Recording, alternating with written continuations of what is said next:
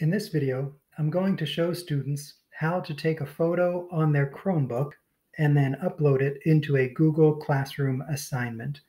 The first step is to take the photo with your Chromebook. So to open the camera, I'm going to come over to this circle menu on my Chromebook.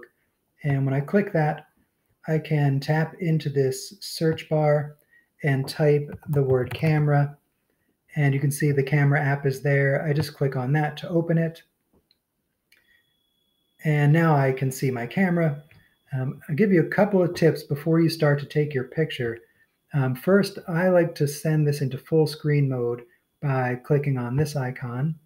And this way I can just see everything a little bit more clearly. And the other thing I like to do is before I start trying to place my paper, I like to move the cursor over on top of this button. And that's the button I have to click in order to take the photo. And if it's there already, I can just kind of reach down and tap the trackpad so that I can take the photo without messing too much with the computer. So I have my paper. Another suggestion that I would make is if you have the choice, I would work on your paper sideways if you have the choice. I know sometimes it's not an option, but if you can just see how the paper fits much better this way than it does this way. You can also see me kind of sneaking around the paper so that I can see the screen, so I can see how this is looking on the screen.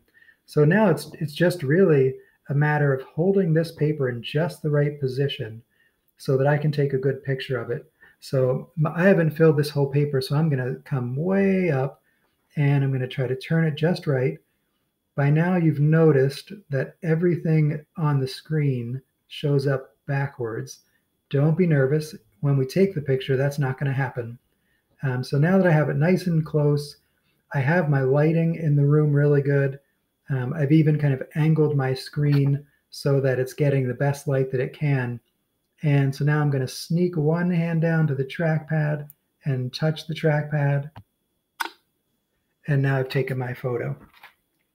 Like I said, you want to get as much light as you can on that paper. You can even kind of go over to a desk lamp so that there's some light coming in from the side right at your paper. That'll make it even brighter and even easier for your teacher to read. So I've taken the photo. If I want to check to make sure that the photo actually looks good, sometimes at the last second you might move your hand and it'll be blurry. So I can come down just like on a phone. If you've ever done this on a phone, there's a little circle there with the picture in it. I can touch that and open up the picture. And you can see, like I told you, it's not actually backwards. But I just want to take a look at this and make sure it's not blurry. This isn't an amazing photo, but I think my teacher is going to be able to read it. So I'm going to stop and click out the X. I can now close my camera. And now I'm ready to upload that photo into my assignment. So here's one of my assignments. I'm going to come up to the Add or Create button. And I want to upload a file. That picture file is on my Chromebook. So I need to upload it. I'm going to go to Upload, and then I have to browse to find my file. And you can see one way to check that you're finding the right file is you can see on my Chromebook that it is 140. And here's a picture that I took at 139. That's the one. I don't want the one from 131. That one's terrible. So I'm going to click on that file and come down to click Open.